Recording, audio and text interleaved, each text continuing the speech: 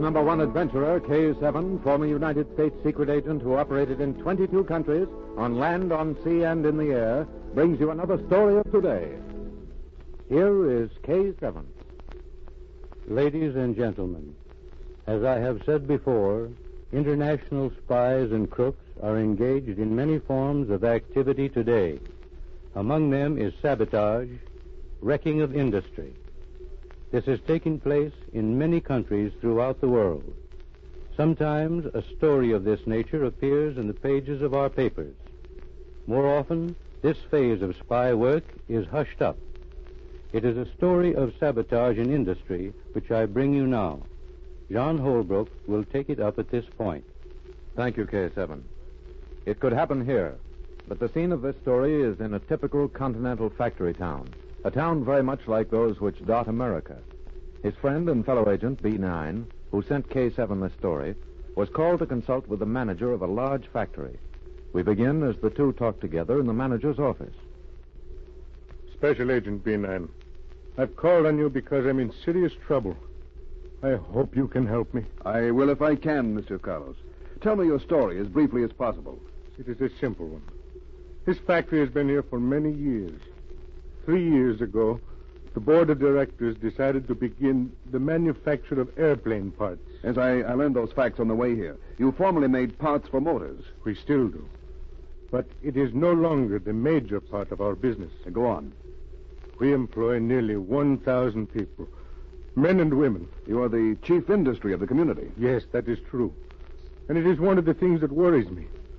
B9, this plant on which thousands depend for their bread and butter, for their very lives, it is on the verge of failure. A failure? Yes. But I thought you had been very successful. We have been until now. I won't interrupt again. Go on. Last year we received a huge contract for airplane parts, the result of the rearmament program. Yes? We spent millions to get into production. Tools, dyes, new buildings were necessary. We used up our profits. Beginning a new business is always expensive. Yes, but unless you can help our contracts to be canceled. We have shipped out 3 consignments. All 3 have been rejected. On what grounds? 1 out of every 3 airplane parts we have manufactured has been proved defective. This plant is being sabotaged. I begin to understand, monsieur. The parts you manufacture are used in planes for a power that has many enemies. It is better to put it that way. Yes, you are quite right. B9, will you take this case? Take it for the sake of the men and women who will go hungry unless this business is saved. Mr. Carlos, your country is not engaged in war. Neither is the one buying planes in which your parts are used. Both countries believe in peace. For that reason, as well as for the welfare of your workers, I will help you.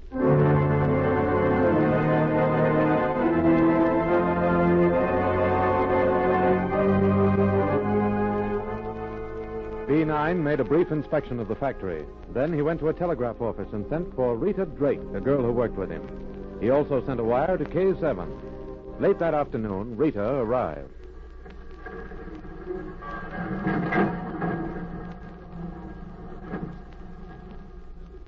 Rita. Oh, there you are, B9. Your wire arrived just in time for me to get this train. Let me take your bag. Thanks. I've got a car waiting. What's up? Have we a case? Yes, and a difficult one. I'll tell you about it in a minute. Here's the car.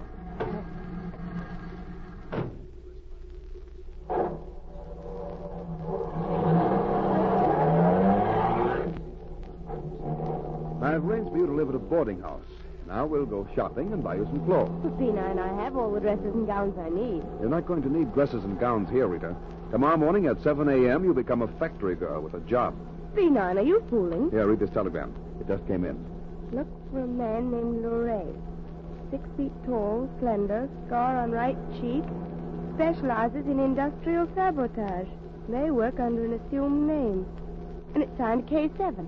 I wired K-7 this afternoon. Do you see that big factory ahead? Yes. That plant is being sabotaged. Tomorrow morning, you start work on the assembly line. Unless we are successful, this will become a ghost town. The women and children whom you see walking the streets will starve.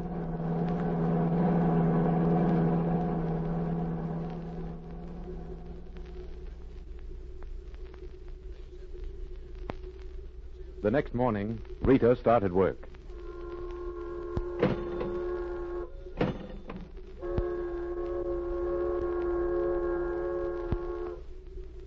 You must be the new girl. Follow me. Yes, ma'am. You do not look very strong. Who hired you anyway? Why, the employment office. I did not tell them I wanted any more girls. Now come this way. Sit there. Here on this stool? I said there, did I not? What is the matter with you? You act as if you had never been in a factory before. Oh, but I have. I've worked I am not interested in where you worked. Speak when you are spoken to. I do the talking here. Do you see this box of rivets? Yes. As these parts go past you on the belt, put the rivets in the holes on your side. Well, go on. Get started. Like this? Oh, you clumsy little fool. You will have to work faster than that. The riveting machines at the end will start in a minute, and if you leave one of these holes without a rivet... Oh, I won't. I'll catch on in a minute. Well, you had better. And see that you do not open your mouth. If I see you talking to anyone, out you go. Remember that. Do not talk to anyone.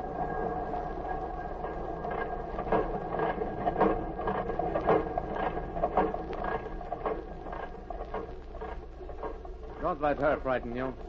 She is always like that. Ah, she's out of sight. But won't she discharge you if she catches you talking? Discharge me? I should say not. She's not my boss anyway. She has only the girls.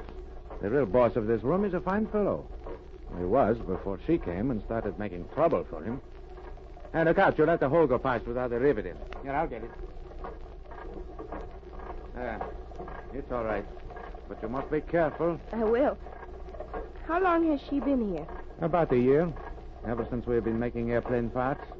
She's suspicious, that's what's the matter with her.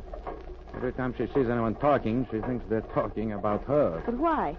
You'll find out why. If somebody here was to go up and tell the manager who she sees on the outside, it would be the finish for her. Who does she see? I am not saying. I need this job. But I won't tell anyone. It does not matter. And look out, she's coming this way again. I'll see you out in the yard during lunch hour.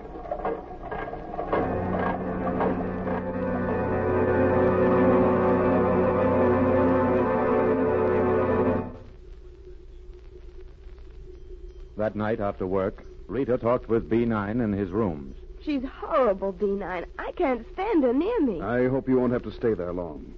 You say this boy told you that she meets someone outside the factory. Yes, but he wouldn't say who it was. He seemed frightened. He told me to go into the cafe late at night and find out for myself. That may be the tip I need. Now, let's look at this part you brought me. These go by on an endless belt, and you put the rivets in these holes, is that it? Yes, there are 14 holes. I see. I wish you could have taken one with the rivets in. Do you know what part of an airplane this is, Rita? No, do you? Yes. It's a very vital part of the wing mounting. If this should give way, the wings of a plane would crumble. Rita, I've got to have samples of the rivets. I should have told you that before you went to work. I can get some of them tomorrow. Yes, but I wish I had them now. Mr. Carlos, the manager, said that his contract might be canceled at any time. Rita, do you think you could get back into the factory tonight? You could tell the watchman that you'd lost something. I'll try. I'm sure I can. It's getting late. Go over there at once. Then come back here. I'm going to the cafe.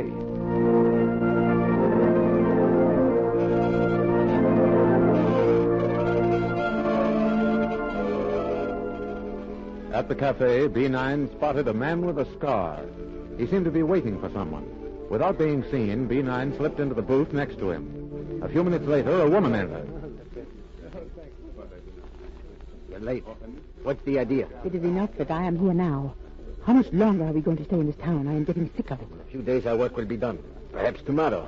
It has been nearly a year. Tell me, how did things go today? 3 out of every 4 parts we made will be sent back. I do my job all right. But I do not mind telling you I am getting nervous. What is there to be nervous about? Plenty. You are on the outside. For one thing, they sent me a new girl today. Why should that upset you? Because she is too smart. And because she is not a factory worker. How do you know that? By her hands. She has long nails well cared for. Like mine were when first I came here. Then get rid of her. Do not worry, I will tomorrow. I had to let her stay one day to make it look right. Now, how about materials? We are running out. That is being taken care of. But there are not enough to last all day tomorrow. I tell you, it's being taken care of. Louis is up at the factory now. Materials will be mixed in the boxes by tomorrow morning. They had better be. That is your part of the job, but I do not want the responsibility of... What is that? The plant whistle. Something has happened. Oh, let us leave here at once. We do not want to be seen together. I am leaving now. No, you're not. Stay where you are. What's the idea? Who are you? I am Special Agent B9, Lorray, and I'm turning both of you over to the police. Get up and walk out of here. And see that you keep your hands over your heads. There's the door. Now get out.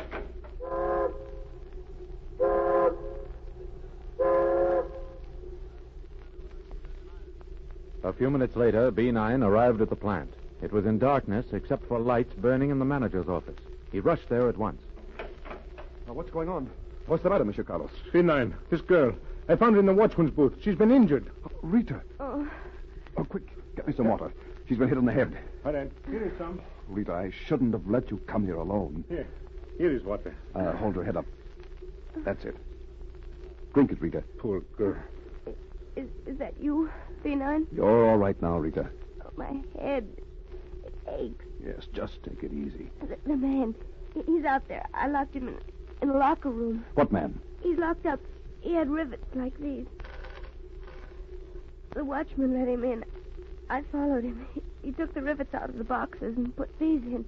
I pushed him in the locker room and bolted the door. Then they've got him, B9. That locker room has no window. We'll take care of him later. Are you feeling better, Rita? Yes, a little.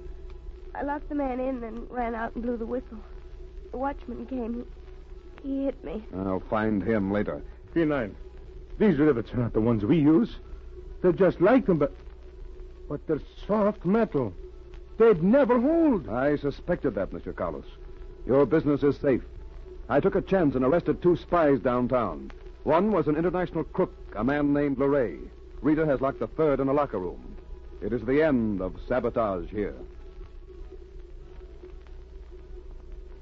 Sabotage is a dangerous form of spy activities. It has wrecked great industries, brought suffering to workers, and weakened nations' defenses. It is a danger that must be constantly guarded against. Listen for my next story. This is K-7 speaking.